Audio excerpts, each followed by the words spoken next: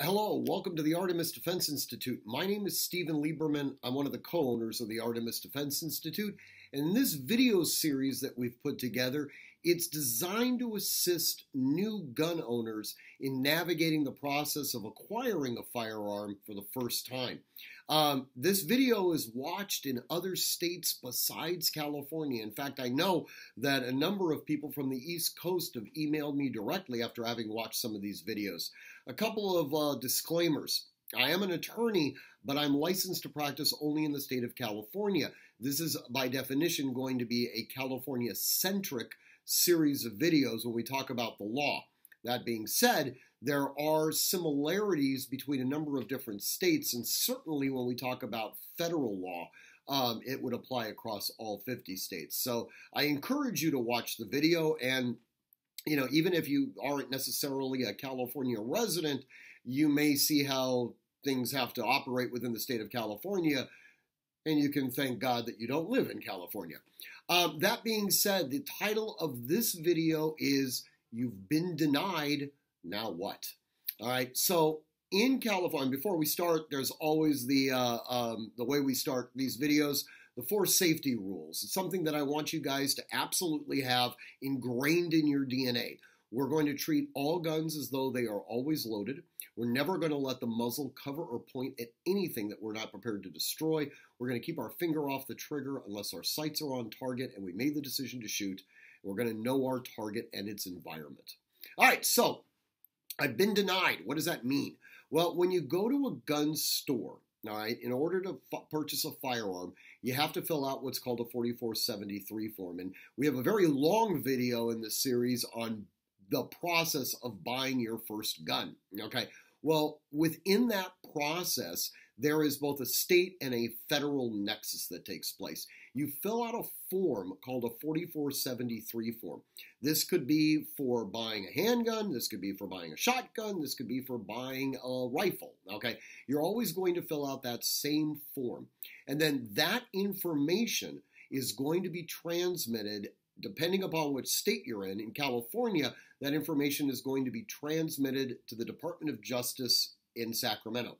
They are then going to take that information and they're going to undergo a background check. Now, what they're essentially trying to determine is whether or not you are, in fact, what's called a prohibited person. Right? And there's a number of different ways that you could become a prohibited person.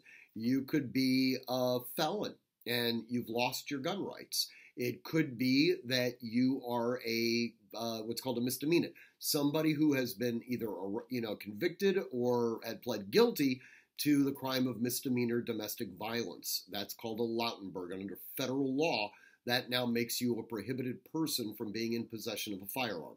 It could also be that you're an undocumented alien in the United States, or it could be simply just a statutory definition. You have purchased a handgun within the last 30 days. You're still within that window, and you started a new handgun purchase too early. That's called the 1 in 30 rule, and we have a video on that, that says a standalone video. Regardless, you get a denial. This is not to be confused with the Department of Justice telling the gun store, we need more time, we're issuing a delay. This is a flat-out denial. Now, that denial could be that the state of California found something in your background that they think now makes you a prohibited person. It could also mean that the FBI, because the state will do their own investigation, but then they'll send it to the federal government and have them do an investigation. That's called a NICS check. It's the National Instant Criminal System background check, okay? What they'll do is they'll look across all state lines to see whether or not you're a potential prohibited person. Once they've decided that, yeah, you know what, you should not be in possession of a firearm, they issue this denial. Now, that doesn't necessarily mean that the game is over. Depending upon why you were denied, you may have the ability to appeal that denial. Sometimes that denial is simply because the state or the federal government has a complete mix-up in records. That does happen like any other bureaucratic institution. It also could be that you had a previous conviction that has in fact been completely exonerated. All right. So the underlying conviction might have prohibited you from being in possession of firearms, but through either a gubernatorial pardon or some other type of process, all of your firearms rights have been restored. It could also mean that the federal government has had some sort of mix-up in your records, or they've improperly determined that you cannot be in possession of a firearm. The law offices of Lieberman and Taormina, we've had a number of these cases where we've had to essentially restore the rights of law-abiding citizens to be able to acquire firearms. So if you get a denial, there is an initial administrative process that you have to undergo. With virtually everything that you deal with the government, the first thing you have to show is that you have exhausted all of your administrative remedies. And there is, in fact, an actual administrative appeal that you have to file.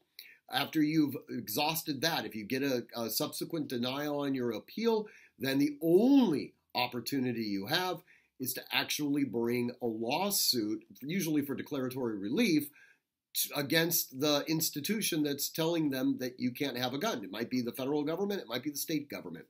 Typically speaking, it doesn't go that far.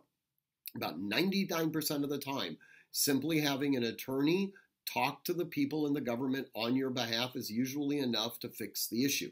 Every so often, we actually have to bring litigation, but that's the process that you're going to want to undergo. If you have any questions about being denied, you can always contact us at the Artemis Defense Institute or the law offices of Lieberman and Taormina. You can email me directly at steven@artemishq.com. And if you actually feel like you have a legal issue that needs to be taken care of, you can email me through my law offices at steven@ltccwlaw.com.